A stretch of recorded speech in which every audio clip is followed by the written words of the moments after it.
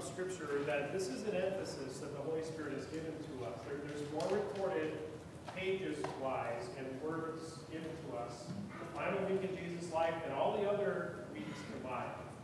So it's like the Holy Spirit is wanting us to slow down, look at the detail of what Jesus was willing to go through, the passion of Christ, which would take him to the cross.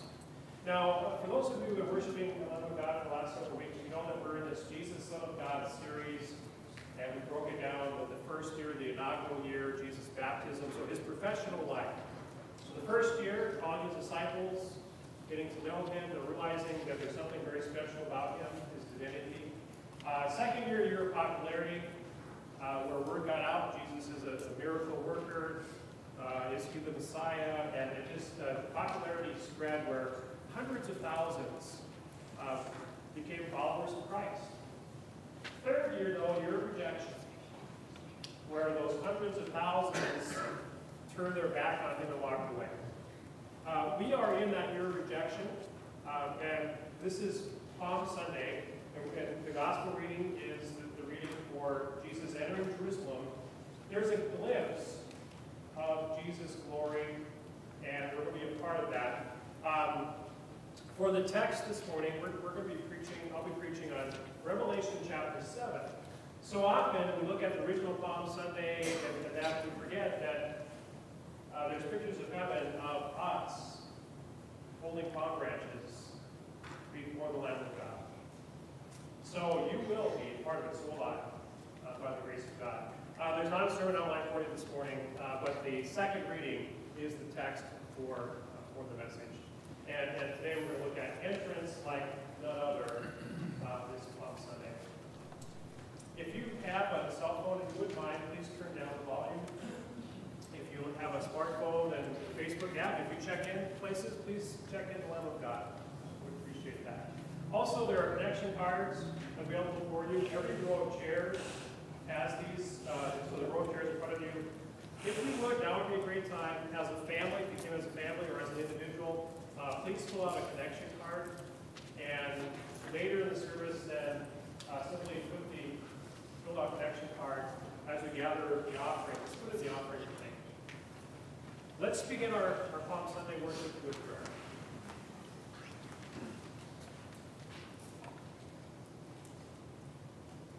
Dear Lord God Almighty, we call upon your name.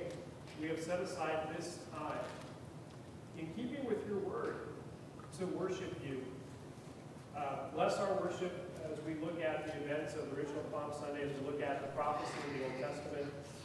Jesus, help us to not just go through the motions and in our mind give you praise, but also in our actions, in our meditation. Bless your word. In Jesus' name we pray. Amen. So we begin with the opening hymn. It's in your hymnal, hymn 130, Hosanna, loud Hosanna.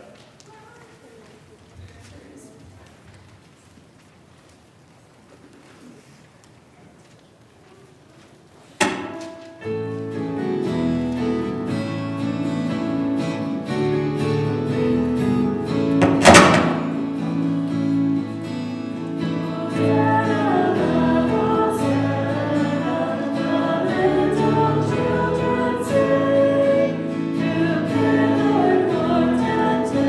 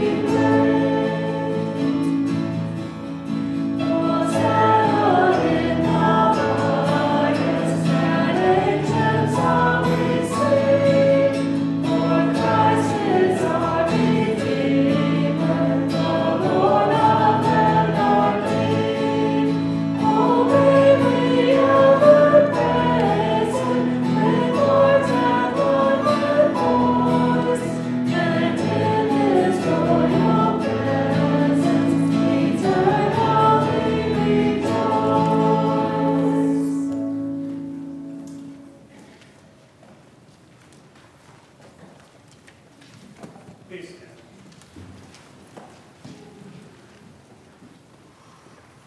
The grace of our Lord Jesus Christ, the love of God the Father, and the fellowship of the Holy Spirit be with you. And also with you. It's time to do a heart check. Before the Lord, the Bible says, if we claim to be without sin, without fault, we lie, we deceive ourselves, the truth is not in us. But if we acknowledge our sinfulness, God is faithful and just, will purify us of all of our sins. So we incorporate that teaching from God's Word in public worship, this thing called the heart check. I'm going to lead us in a general way of confessing our faults and sins, but there's a silent section. So things that are bothering you, things that your conscience is speaking to you, simply take this opportunity and in your heart silently confess it before God. Heavenly Father, this Palm Sunday, we stand here and we sing praises to you. Lord, as we look at what you see, and you know our thoughts, you've heard all of our words, you see our actions. Lord, if we're honest with ourselves, we have done things you've said not to do. We have not done things you have said to do. Lord, please hear us as we confess silently our sins before you.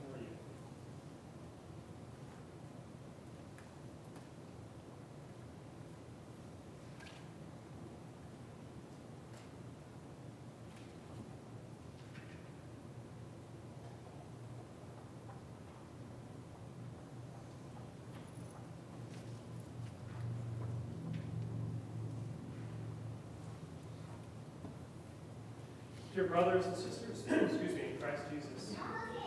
The good news is God loves you dearly. He knows that we are sinners. That's why he sent Jesus, our Savior. Please know that through Jesus, through his perfect life, through his innocent suffering and death on our part, through Jesus rising from the dead on the third day, please know that your sins are paid for in full. That God loves you, and you are right with him in Christ Jesus. Let's respond with the song that's there. It's called Blessed Be Your Name.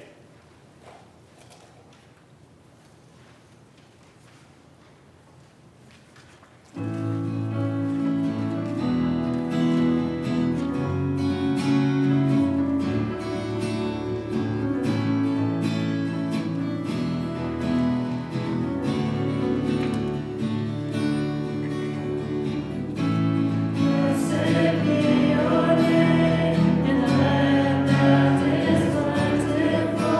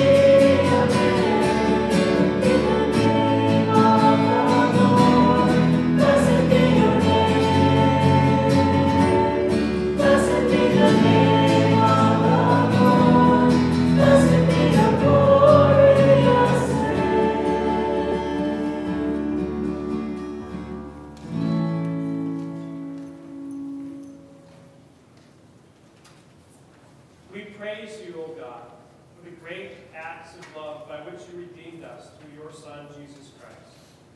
As he was acclaimed by those who scattered their garments and branches of palm in his path, so may we always hail him as our King and follow him with perfect confidence, who lives and reigns with you in the Holy Spirit, one God, now and forever.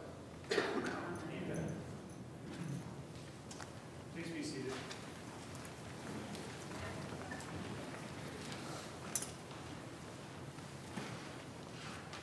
Our first reading this Palm Sunday is through the prophet Zechariah. It's one of the minor prophets in the Old Testament. It simply means his books, his scrolls weren't as long as some of the other prophets who were long-winded.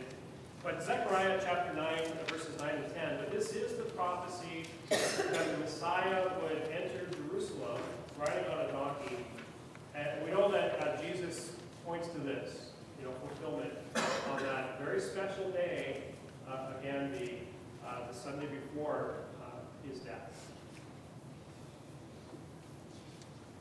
Rejoice greatly, daughter Zion. Shout, daughter of Jerusalem. See, your king comes to you, righteous and victorious, lowly, and riding on a donkey, on a colt the foal of a donkey. I will take away the chariots from Ephraim and the war horses from Jerusalem, and the battle bow will be broken. He will proclaim peace to the nations. His rule will extend from sea to sea, from the river to the ends of the earth. And just think about that for a moment. The kingdom of God, we pray, the kingdom of God, Lord's Prayer, your kingdom come. And that's happening. The Bible says the kingdom right now is within us. God gives us that peace that surpasses understanding. And from one end of the earth to the other, Jesus is reigning right now through faith. One day, we're going to see it by Saturday. Our second reading is the sermon text. It's Revelation chapter 7, verses 9 through 17. After this I looked, and there before me was a great multitude that no one could count, from every nation, tribe, people, and language, standing before the throne and before the Lamb. They were wearing white robes and were holding palm branches in their hands. And they cried out in a loud voice, "Salvation belongs to our God, who sits on the throne, and to the Lamb."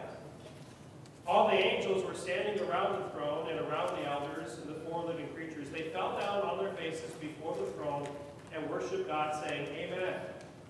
Praise and glory and wisdom and thanks and honor and power and strength be to our God forever and ever.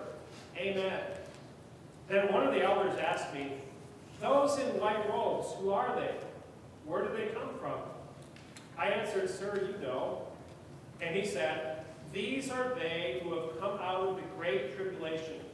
They have washed their robes and made them white in the blood of the Lamb.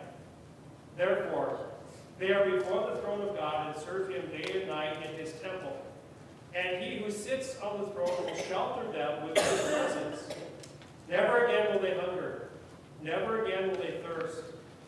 The sun will not beat down on them, nor any scorching heat. For the Lamb at the center of the throne will be their shepherd. He will lead them to springs of living water, and God will wipe away every tear from their eyes." Let's stand for the third reading, which is the gospel lesson.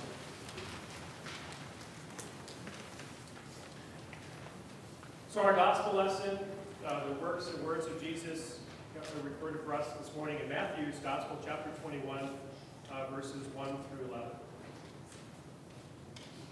Jesus comes to Jerusalem as a king. As they approached Jerusalem and came to Bethphage on the Mount of Olives, Jesus sent 2 disciples, saying to them, "Go to the village ahead of you, and at once you will find a donkey tied there with her colt by her. Untie them and bring them to me. If anyone says to you, say, 'The Lord needs them,' and he will send them right away." This took place to fulfill what was spoken through the prophet. "Say to daughter Zion, see, your king comes to you, gentle and riding on a donkey, on a colt, the foal of a donkey." The disciples went and did as Jesus had instructed them. They brought the donkey and the colt and placed their cloaks on them for Jesus to sit on. A very large crowd spread their cloaks on the road, while others cut branches from the trees and spread them on the road. The crowds that went ahead of him and those that followed shouted, "Hosanna to the Son of David! Blessed is he who comes in the name of the Lord! Hosanna in the highest!" When Jesus entered Jerusalem, the whole city was stirred and asked, "Who is this?" The crowds answered, "This is Jesus, the prophet from Nazareth in Galilee." We take time now to profess our Christian faith. We're going to use the words of the Nicene Creed. This is an ancient creed. It dates back about 400 AD. Everything in this creed is based solely on the Word of God. It's a beautiful summary of the Christian faith. Let's speak these words together. We believe in one God, the Father, the Almighty, maker of heaven and earth, of all that is seen and unseen. We believe in one Lord Jesus Christ, the only Son of God, eternally begotten of the Father, God from God, light from light, true God from true God, begotten, not made, of one being with the Father. Through him all things were made. For us and for our salvation, he came down from heaven, was incarnate of the Holy Spirit and the Virgin Mary, and became fully human. For our sake he was crucified under Pontius Pilate. He suffered death and was buried. On the third day he rose again in accordance with the Scriptures. He ascended into heaven and is seated at the right hand of the Father. He will come again in glory to judge the living and the dead, and his kingdom will have no end. We believe in the Holy Spirit, the Lord, the giver of life, who proceeds from the Father and the Son, who in unity with the Father and the Son is worshipped and glorified, who has spoken through the prophets. We believe in one holy, Christian, and apostolic church. We acknowledge one baptism for the forgiveness of sins. We look for the resurrection of the dead and the life of the world to come. Amen. Please be seated. And we sing now the song, Jesus, Son of God.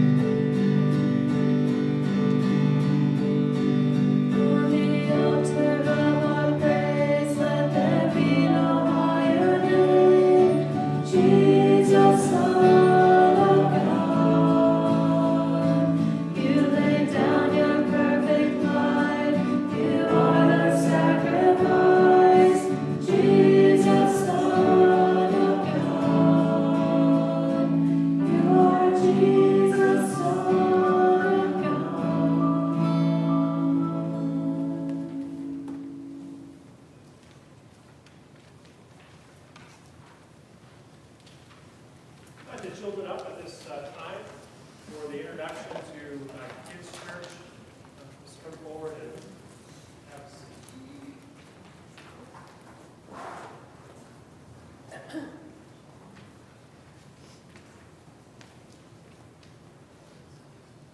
Good morning to you.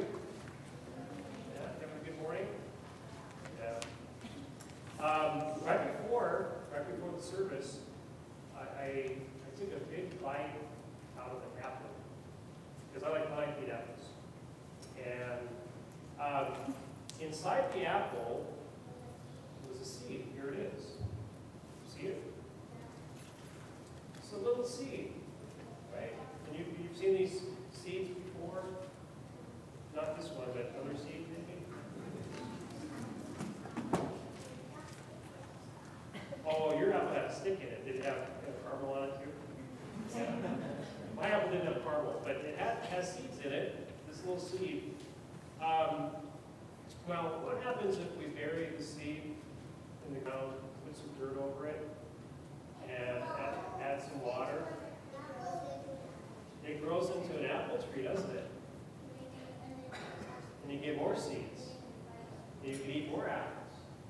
And it's pretty neat. This little seed, little small seed, can turn into a very large tree, and other apples can grow from that tree.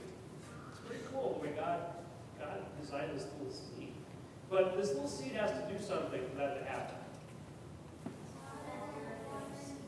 You have to water it, sunlight, shade, heat, has to have the right amount of heat. But the seed itself, you know what happens to it? It actually dies. It breaks apart.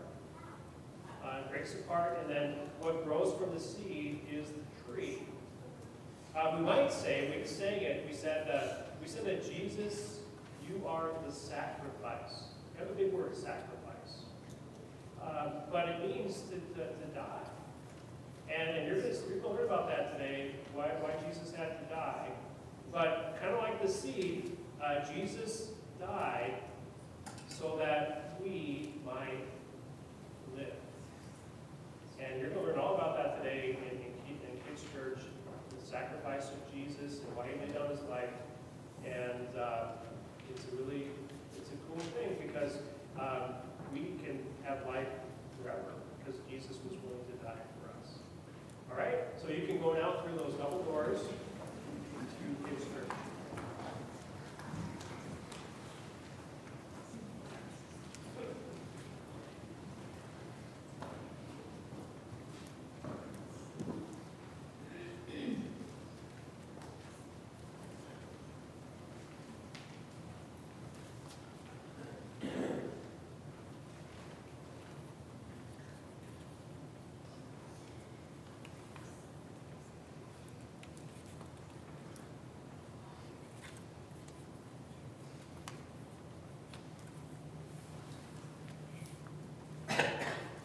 So before, the text is Revelation chapter 7, through verse 14. I want you to listen though, because I'm going to get into chapter 8, just a few verses that will help us better understand the context of our message today. So this is Revelation chapter 8, verses 1 through 5. When he opened the seventh seal, there was silence in heaven for about half an hour. And I saw the seven angels who stand before God, and 7 trumpets were given to them. Another angel who had a golden censer came and stood at the altar. He was given much incense to offer with the prayers of all God's people, and the golden altar in front of the throne. The smoke of the incense, together with the prayers of God's people, went up before God from the angel's hand. Then the angel took the censer, filled it with fire from the altar, and hurled it on the earth. And there came peals of thunder, rumblings, flashes of lightning, and an earthquake. Now, I mentioned before that in this Jesus Son of God series, we're really right at the end. 3.5-year ministry, the 3rd year of rejection. An upside was that Jesus was able to spend more time with his disciples. That they needed that preparation. We look at the year of rejection, you can imagine having hundreds of thousands of followers, and they all walk away from you. They truly reject you. If you've ever been rejected, I've said this before, you have a friend in Jesus. He knows what rejection is all about. But then, almost miraculously, the Sunday before his death, we have this beautiful event called Palm Sunday. Jesus, outside of Jerusalem, Bethpage, close to the Mount of Olives, and there's a road, there's a path, and it winds down. There are these really sharp turns because it goes down and then it goes back up the other side, down the Kidron Valley and back up, and then you go through a gate and you're into Jerusalem. And on that very special day, a very spontaneous thing happened. Large crowds, and they're in Jerusalem for the Passover. More likely, the crowds that were there for the entire week. I don't know why you would go to Jerusalem the first day of the week and not stay for the entire Passover. They're there. Jesus and his disciples are there. And Jesus tells his disciples, go ahead of you, and there's a guy and a donkey and a colt, bring it here. And then a very beautiful thing happens. Jesus gets on the colt of the donkey. The disciples put their coats on top of that. He sits on that. And then spontaneously, people are taking off their cloaks. They're cutting down more likely palm branches. And they're putting them in front of Jesus as he slowly and peacefully rides on the colt of the donkey down that path and then up the other side. And as he's riding the donkey, there are crowds of people, and they're joining in Psalms of David. Blessed is he who comes in the name of the Lord. Hosanna. And we know that of those that were there, children were also singing these praises. And we have a glimpse of the honor and the glory of Jesus. That scene is a preview of coming attractions. And I believe, based on God's word, that we're going to experience something very similar to that when Judgment Day is over. Now, if you look at the original Palm Sunday, there were three groups of people represented. And I want you to picture yourself in the crowd. And again, only one of three groups. The first group would be the followers of Jesus. This, of course, would include the 11. I'm not going to include Judas anymore. Judas, in his mind, has already planned to despise Jesus, reject him. But the 11 were faithful followers. There were other faithful followers, though. We know that in Jerusalem alone, there were about 120 faithful followers of Jesus. Perhaps some of them were there that day. And these are people that, again, that devoted to Jesus. They didn't quite understand the crucifixion thing yet, but they're following Jesus. Their men were the fair weather followers. And I think most of us here know fair weather, what that means. Perhaps some of the children don't. But if I'm a fair weather Diamondback fan, which I am, it means that if they're winning, I'll probably go to some games, right? I'm a fan. But if they're not winning, I'm not there. So there were fair weather followers of Jesus that day. And I think most of those that were there fall in this category. Fair weather because that day they're offering palm branches to Jesus. They're honoring him. They're there for the whole week. We know that by the end of the week, that Jesus' enemies were able to stir up the crowds, probably the same people, and they would be changing what they said about Jesus. From, blessed is he who comes in the name of the Lord, to crucify him. Crucify him. Then, the third group represented were the enemies of Jesus. Not that Jesus considered them the enemies, but they considered Jesus the enemy. And the irony is, these were the religious leaders, the clergy. They were there. They were already plotting how to murder Jesus. And it always gets me. These are the clergy. These are the guys who wore robes like I'm wearing, who were the teachers in the church. And they're there, and again, they Now, if you were there the original Palm Sunday, which crowd would you be part of? Would you be a fair-weather follower of Jesus? Would you be a devoted follower of Jesus? Or would you be among those that want Jesus murdered? Now, when I've asked myself that question, and I did this week quite a bit, where would I have stood the original Palm Sunday? I really want to say that I would be one of the faithful followers of Jesus, right? And I want to say I would have given Jesus 110%. I might be more supportive of Jesus than even his disciples were. I want to say that. However, I really wonder if that would have been true.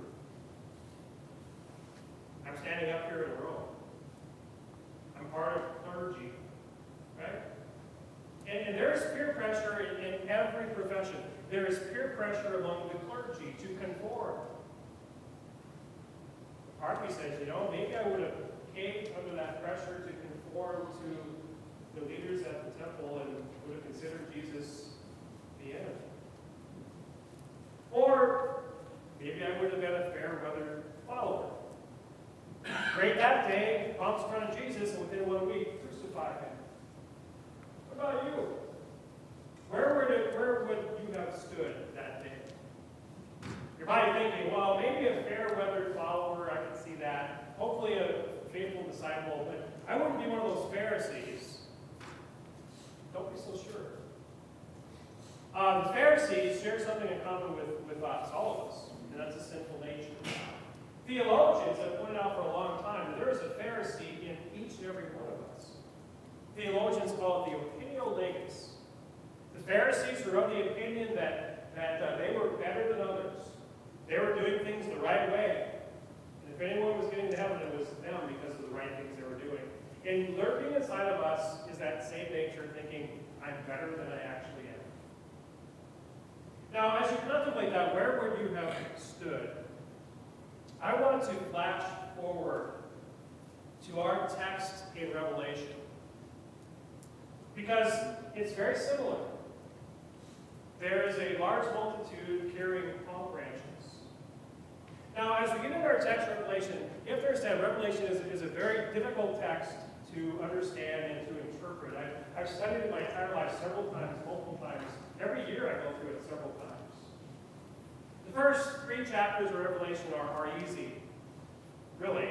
Jesus appears to John, who's now an old man, and it tells John to write 7 letters to 7 churches. It's pretty straightforward. But then chapters 4, 5, and 6 get really intense. Bizarre stuff, and he's seeing a vision, several visions. Chapter 8 gets very intense. We have the opening verses, where there are 7 angels who are given 7 trumpets, and each one blasts the trumpet, and then a very severe judgment of God takes place on the earth. Really intense. And what lies in between is chapter 7. And chapter 7 is a breath of fresh air as you study Revelation. And our verses are before us. And with that in mind, I want you to listen again. Verses 9 and following. After this I looked, and there before me was a great multitude that no one can count, from every nation, tribe, people, and language, standing before the throne and before the Lamb. They were wearing white robes and were holding palm branches in their hands. And they cried out in a loud voice, "Salvation belongs to our God, who sits on the throne, and to the Lamb." All the angels were standing around the throne and around the elders and the 4 living creatures. They fell down on their faces before the throne and worshiped God, saying, Amen. Praise and glory and wisdom and thanks and honor and power and strength be to our God forever and ever. Amen. Then one of the elders asked me, "Those in white robes, who are they? And where did they come from?" I answered, "Sir, you know." And he said, "These are they who have come out of the great tribulation. They have washed their robes and made them white in the blood of the Lamb. Therefore they are before the throne of God, and serve him day and night in his temple. And he who sits on the throne will shelter them with his presence. Never again will they hunger, never again will they thirst. The sun will not beat upon them, nor any scorching heat. For the Lamb at the center of the throne will be their shepherd, and he will lead them to springs of living water, and God will wipe away every tear from their eyes. So the elder asks John, who are these? So it's a fair question for us. Who are these people? Now there are clues given to us. These aren't people just from one particular nationality. This particular group, they are from all over the world. Every nation, every tribe, every people, every language. Very similar to the very end of Revelation, we have a very, very similar picture. Notice when Jesus, the Lamb, it's interesting, he's the Lamb, but he's the shepherd. The Lamb is our shepherd. And what does he do? He wipes away every tear. Again, very similar to the closing chapters of the book of Revelation. Now, in understanding who this great multitude is, from every tribe, nation, and people, too large to count the number, go back to what Jesus said after he rose from the dead, before he ascended to heaven. He gathered the 11, and he told them, now you go make disciples of all nations, baptizing them in the name of the Father, Son, and Holy Spirit, and teaching them everything I taught you. And Jesus said, start in Jerusalem, go to Judea, Samaria, ever-increasing portions of the world. The crowd in Revelation 7, who are they? They are the fruits of the labor of these disciples. They are the church. They are us. Now, we look at this multitude, and the angel, the elder, tells them that they came out of the great tribulation. Now, the Christians differ on this, the great tribulation. And some of our Christian friends who might be more of a Reformed background would say, no, that happens later. And they read Revelation like it's chronological completely, that this follows this and follows this.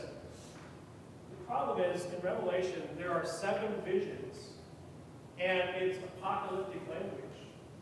And there are clearer portions of Scripture that are, it's easier to go the clearer portions of Scripture to determine the less clear ones. And they'd say the Great Tribulation has not happened, that's in the future. But I would remind you what Jesus said last week. Remember last week when Jesus gave an answer like another about the end times? Did he describe the end times as everything goes great? It's the opposite. Jesus said that there are wars, rumors of war, increase in wickedness, love of multitude grows cold, that there are famines and earthquakes in various places, many fall away, increase in wickedness, some of you are going to die, be persecuted, and then the end will come, right? I would call all of that tribulation. Also, Jesus said to his disciples, in this world you will face trouble, tribulation. Take heart, I will overcome the world. In the book of Acts, I believe it's Paul, says this, we must go through many hardships to enter the kingdom of God. And Paul said 2,000 years ago, we're in the end times. So if Paul said it was true 2,000 years ago, how much truer is it today? The Great Tribulation, it's Christians giving up their lives coming to an end. And quite often, it's much tribulation. We've been praying for a long time. Pastor James Oldfield, he died last week of brain cancer. Tribulation. Right? Hardship. Quite often, that's the way it is for us in general, in this life, that we die of weakness. We die perhaps of old age, or perhaps it's an accidental death, whatever it might be, but it's tribulation. And what happens when a believer dies, Paul said that when you die, your body remains, but you are now present with the Lord. And Paul said, better by far to be absent from the body, to be dead, but to be present with the Lord. That's the scene here. These are people who are being added to the presence of the Lord, the church. We go back to verse 14 of our text. It says this, I answered, Sir, you know, and he said, these are they who have come out of the great tribulation. They have washed their robes and made them white in the blood of the Lamb. Now, it says that they have come out of. It's a present tense. These are they who are coming out of the great tribulation, and are now entering the presence of God. I've entitled this message, Entrance Like None Other. And up until this point, all these titles have been directly tied into Jesus. Question like none other was Jesus' question. Answer like none other, Jesus answered about the end times. And you're probably thinking, entrance like none other, it's Jesus entering Jerusalem Palm Sunday, or Jesus on the last day, and the glory to his name. And if you're thinking that, you're partially correct. Entrance like none other is, first of all, based on our text, it is our entrance into heaven. You know, many of you have had loved ones who have died recently. And if you think of it, again, what they went through before their final days, Paul says that we're sown in weakness. The Bible is buried again is one of weakness.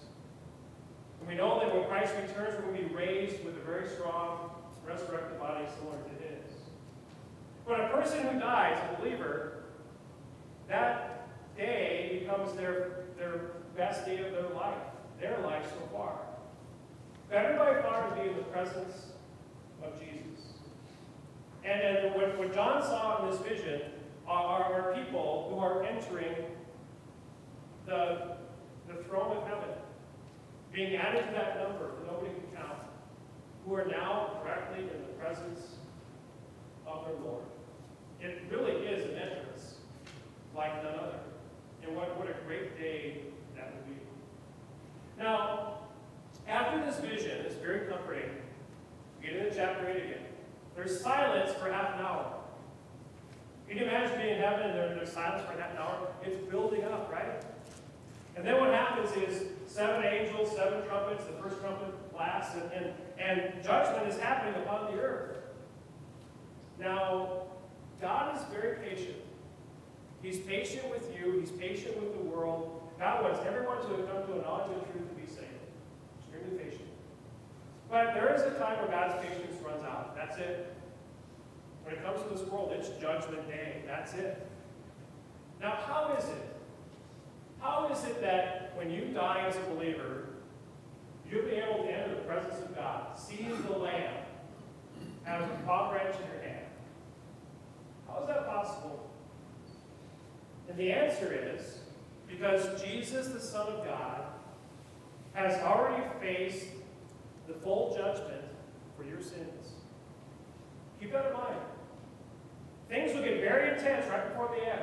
Judgment day, very intense, extreme judgment upon the world. But you have to understand that Jesus has already undergone all of that judgment on your behalf, my behalf.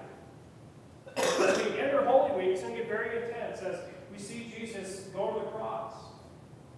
The full wrath of God was placed on Jesus because my sins needed to be paid for, and they were in heaven.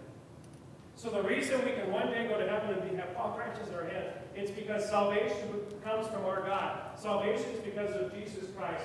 His blood washes me clean. And that's the gospel, the good news of Jesus. Now, if you follow the rest of the book of Revelation, again, it gets very intense, and you see the final judgment. And then Jesus will gather all believers in front of him. And then we see, again, eternity beginning. And it, too, will be a great and glorious day. Thank you, praise God, today, again, that the Holy Spirit has brought you to understand what Jesus has done for you, and that you believe him through faith. Where would we have been original Palm Sunday? You know, it doesn't matter, because Jesus has paid for all of our sins. Going forward, by the grace of God, we can be part of this second Palm Sunday of faith. By the grace of God, palm branches in the presence of Jesus the Lamb, who was slain, who was risen from the dead, great and glorious. What a great day that will be. Now may the true peace of God, which surpasses all understanding, keep your hearts and minds through faith in Him.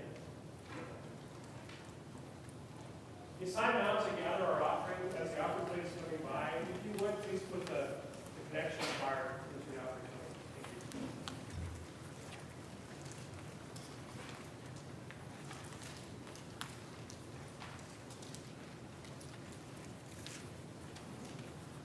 Thank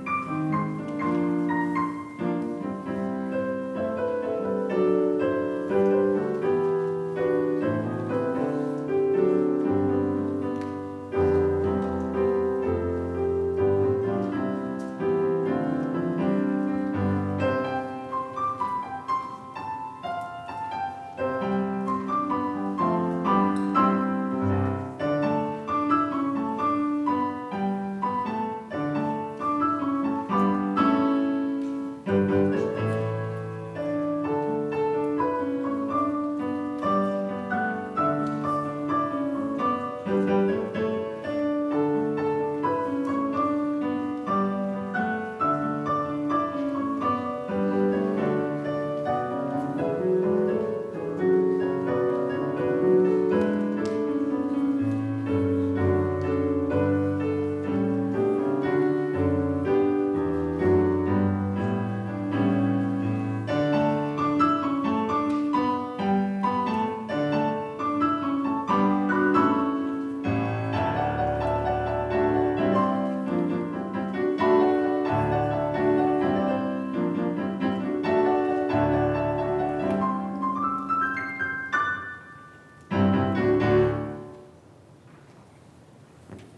Please stand for prayer.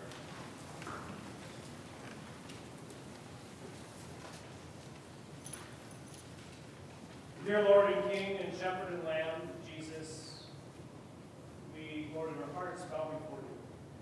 Lord, we look forward to being in your presence one day and seeing you face to face and being with others from all time that, Lord, are connected through your death for them. Lord, we thank you for your help and deliverance. We ask for comfort this morning for the family and friends of Nancy Wilcox, sister of Robert Dix, and the aunt of Wendy Schrader. We thank you, Jesus, again for your sacrifice and for the gift of eternal life and forever forgiveness before you. Please comfort the family again with your promises. Father, we thank you for the safe birth and delivery of Taylor, daughter of Luke and Mandy, who are also friends of Wendy Schrader. Taylor's premature, as you know. We ask you your will to help this little girl to grow, become healthy, and please bless, Lord, the care that she receives now. Holy Father, we continue to lift up loved ones and friends.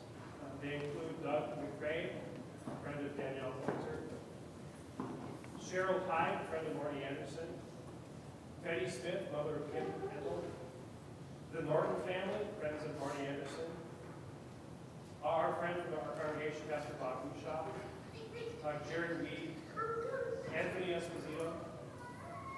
Help these individuals with, again, the health problems they're facing. Bring health and healing to be your will. If not, give them the strength they need to bear these crosses at this time. Continue to give direction to Kristen Palermo, and also to Anthony Palermo and Samantha Castilla, as well as Geneva and Gerald Benash. Heavenly Father, as we pray through our membership, as I thank you on behalf of Lamb of God Lutheran for your gifts to us of the Wadsworth family. Please put a special blessing upon them in this new week of your choosing. Help us, Lord, as a congregation to reach out to the Wadsworths, to encourage them with genuine encouragement from their Christian faith. Hear us now, Father, as we lift up to you private prayers and petitions.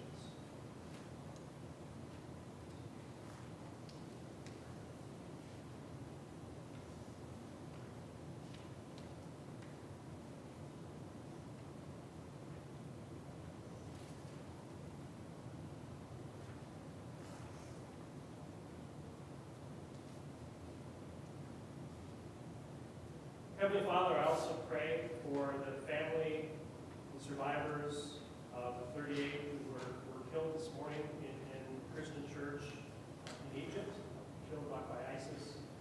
Please, again, help those families. It's a horrible thing on Palm Sunday. But Jesus, as they're in your presence now, please bless them, comfort them, and their families. Hear us now as we pray the prayer that Jesus taught us to pray. Our Father in heaven, hallowed be your name. Your kingdom come, your will be done on earth as in heaven.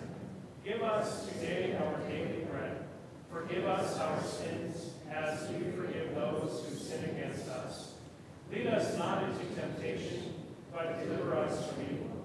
For the kingdom, the power, and the glory are yours, now and forever.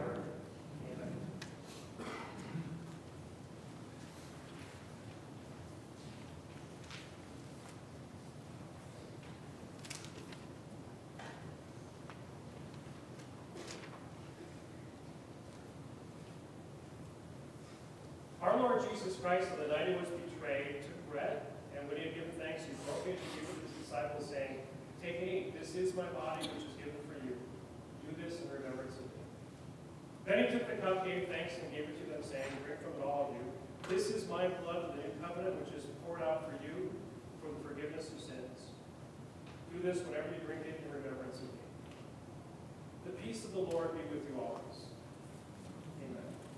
Please be seated.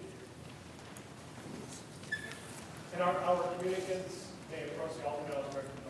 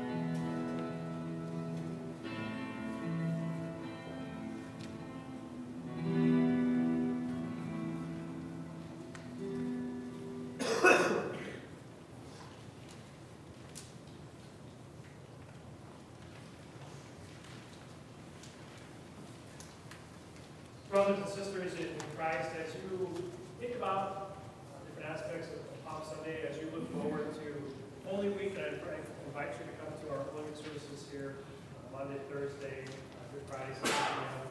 And then Tuesday, Sunday, sunrise at 7, the festival service at 9:30. I want you to think of the quiet before the storm. That's today, Palm Sunday. The intensity that Jesus went through. And also, again, as we face life and things are going to happen unexpectedly, storm happens. But there is resolution. Jesus promises that we will be in his presence. And for all eternity, wiping away every tear, comforting us. All the promises that we have in Christ Jesus are beyond what we could possibly imagine. And they're just so great. But think of what lies ahead. And thank and praise Jesus, the Lamb, who is your shepherd. The Lord bless you and keep you. The Lord make his face shine upon you and be gracious unto you. The Lord look upon you with his comfort and give you peace. Let's close with the closing hymn, actually closing song, and it's called Forever. Page 10.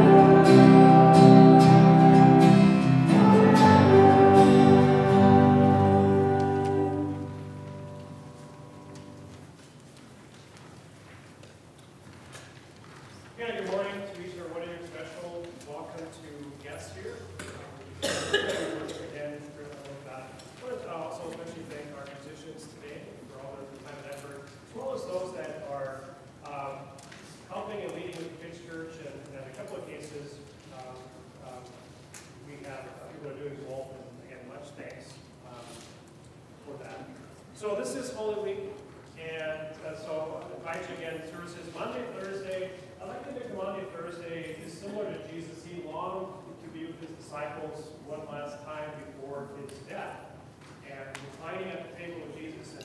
And at that's kind of the goal on Thursday here. We will be celebrating the Lord's Supper. And Jesus gave the command. A couple of things. When we look at what does it mean Monday, Thursday, what did Jesus command us? And that will be our focus. Good Friday, Tenebrae is one of our popular services here. We graduated the worship area grows darker, deep in silence and darkness. Saturday is a big preparation day, getting the breakfast ready, setting up chairs and tables. And if you can help with the Saturday setup, 10 o'clock would be the time to do that, and we always rely on volunteers as a congregation for that. And of course, Easter, 2 services, sunrise at 7, and then 9:30 festival service.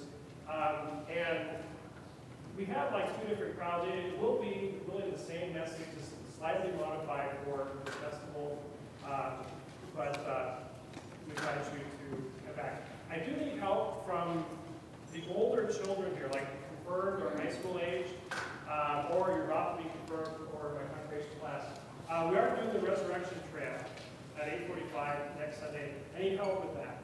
So immediately after we dismiss here, if older children, again, junior high, high school, if you can talk to me, if you're able to help, I'll gladly take your help with the resurrection trail.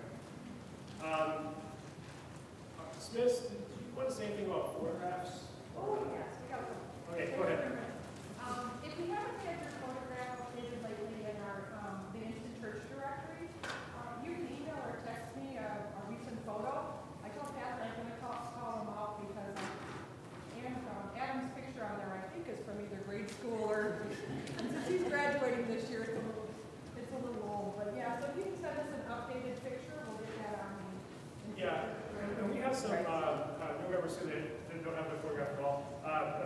We need to get that done. So talk to Stephanie, you can email, even take a picture here, I don't care if it's a selfie, or just a new picture. Talk to Stephanie, she updates the online directory. If you don't have an online directory, we need to get that done too. A link for that is an app on your phone. It's really handy to see names and faces in that. Or if you're a friend of the congregation too, we'd love to have you as part of the online directory. So please talk to Stephanie about that. Any other announcements? Stephanie? Okay. Speaking of the getting ready for Sunday Easter, we still need some people to volunteer to sign up for the prep work, especially on Sunday, either the getting ready for breakfast or the actual cleanup afterwards. And she will be here as early as 5:45 on Sunday morning to start that, getting the breakfast ready.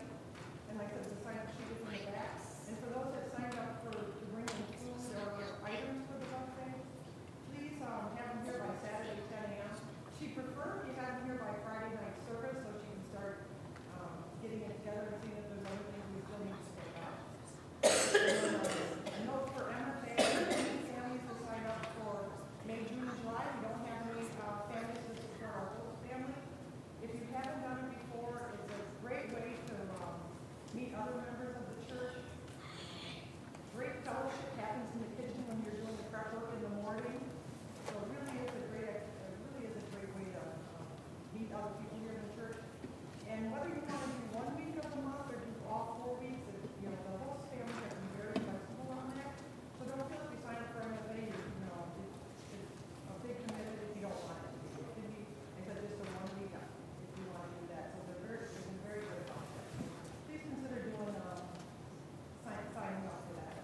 Okay, so just a basic need, monthly fellowship activities. Most families provide a given snack for a given Sunday. It's usually like 1 Sunday a month or whatever. If we do it, we spread it out. Also an activity if most families would like to have a church activity.